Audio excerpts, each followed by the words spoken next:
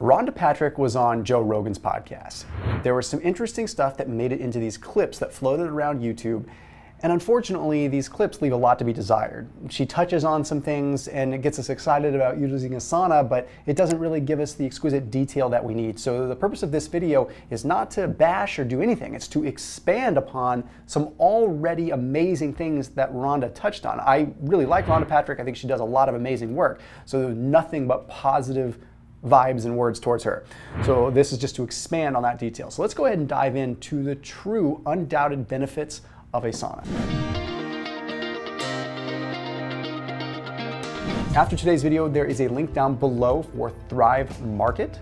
Now that is going to get you 30% off your entire grocery order. Okay, so if you are doing paleo, maybe you're doing keto, maybe you're intermittent fasting, you're trying different things out.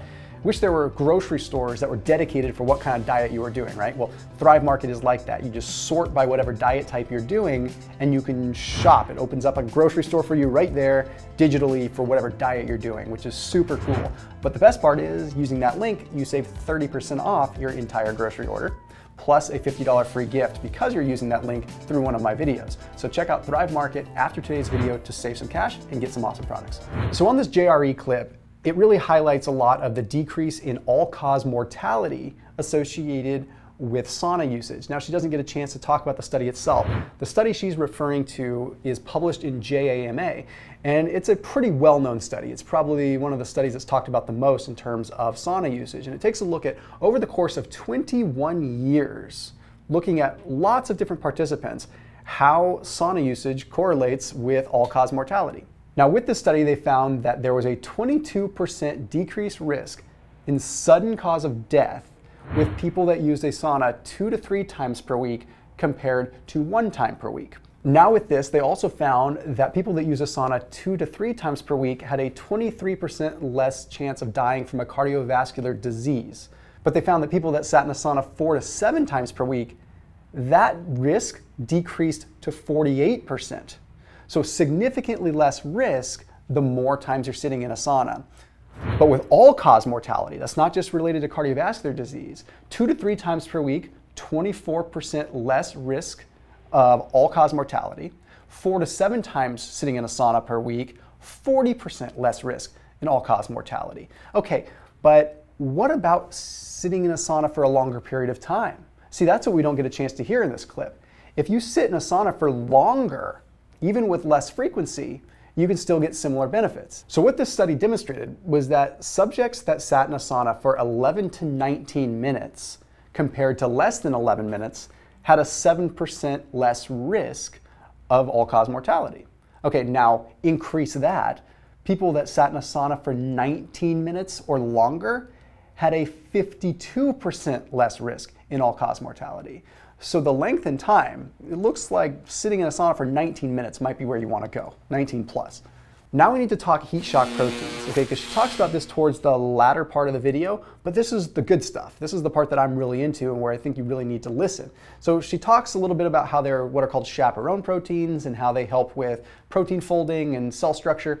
But really what's happening here is when you're exposed to high heat or you're exposed to any kind of like real stress, like hypoxia from extreme exercise or even altitude, or nutrient scarcity with fasting or serious caloric restriction, or of course heat stress or even cold stress, you have increases in these chaperone proteins.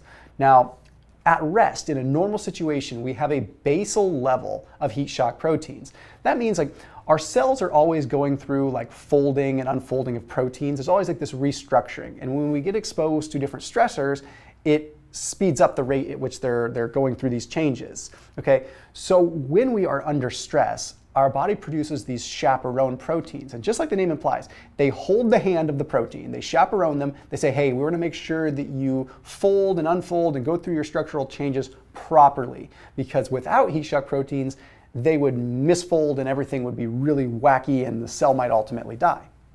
So whenever the environment changes, it sort of triggers this. And heat, just like the name implies, heat shock protein, is probably the biggest driver of this. There was a study that was published that showed that sitting in a sauna for 30 minutes at 163 degrees, which is not very hot, to be honest, increased heat shock protein 72, HSP 72, by 48%. Okay, that is a huge increase in heat shock proteins for really not a lot of heat. So if you're sitting in a sauna that is hotter and for longer, you could arguably get even more of this.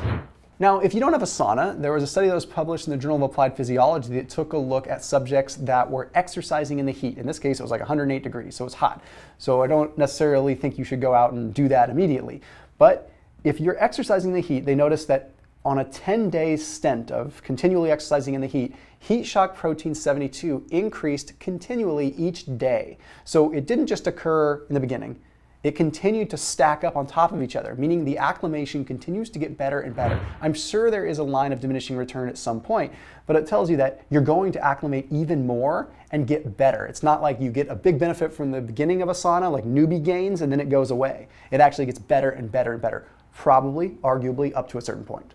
Now, unfortunately, she doesn't get to talk about one of the most important things, and she's mentioned this in other clips before, but not on this one. It's so important. It's something about FOXO3, F-O-X-O-3. FOXO3 is what is called a transcription factor, which means it helps regulate genes and kind of corral genes in the right way. Now, in this particular case, the FOX group of transcription factors really regulate genes that have to do with sort of like DNA damage, lipid peroxidation, stem cell breakdown, things like that. So really associated with longevity and aging. Now, FOXO3 is very much so sort of the resiliency one. It is associated with stressors and adapting to a stressor. So cold exposure, extreme exercise, heat, things like that. What happens is FOXO3 forms a complex with what is called sirtuin-1, which people are now familiar with sirtuin-1 because Dr. David Sinclair talks so much about him. But anyway, it forms this complex with sirtuins. And essentially the sirtuins make FOXO3 much more geared towards helping a cell become resilient. Now, what do I mean by this? Ordinarily, FOXO3's job is to help a cell sort of die. Its energy is really directed towards cell apoptosis, meaning like if a cell's not doing good, it needs to die. It's just like focused on that, okay? But under stress, it changes. When it's under stress and it's formed a bond with sirtuins, it changes its focus towards resilience. So instead of being pessimistic and wanting to kill cells all the time, it shifts gears and says, I'm gonna make these cells stronger. And this only happens when there is a stressor to trigger it. Now there's another transcription factor called NRF2. So when you sit in a sauna, you increase these transcription factors. Now NRF2 is largely associated with antioxidants, anti-inflammatory effects, really combating oxidative stressors within the body. When you sit in a sauna, it increases something that is called heme-oxygenase, which breaks down heme, which is something that would be a stressor and a powerful oxidant. It breaks it down into something more benign called carbon monoxide, which can actually be an anti-inflammatory as well. And then it also breaks it down into bilirubin. So much more benign things in the body that aren't powerful oxidants. So NRF2 upregulating basically the body when you sit in a sauna, it ends up making it so that the body has more ability to deal with these oxidants, reactive oxygen species. All of these have a very strong correlation with cardiovascular disease risk. So when we can upregulate NRF2, we see line item correlations with genes that are associated with better cardiovascular health and overall outcomes.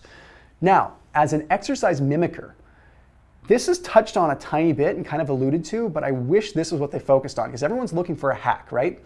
Sitting in a high heat sauna might give you the same benefits as aerobic exercise. Your heart rate goes up, your blood pressure increases, you get similar endorphin response, similar obvious heat shock protein responses, but there's a study that was published in the Journal of Medicine and Science and Sports, and this is really interesting.